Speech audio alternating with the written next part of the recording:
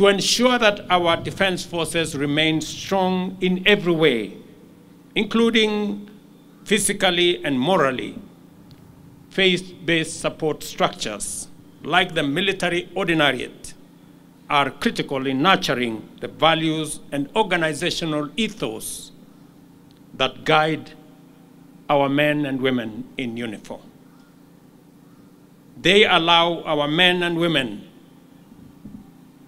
to be brave, to serve the nation, and with distinction, to undertake their responsibilities while staying true to their beliefs.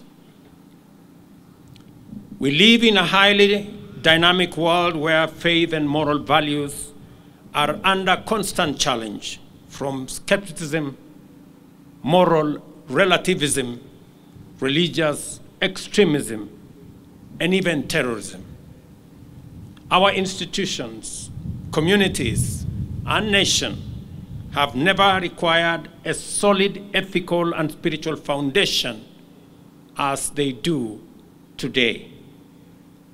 Bishop Nganga's strong spiritual leadership enables our men in uniform and women to navigate their challenges guided by faith, grounded in integrity, and service for a higher moral cause.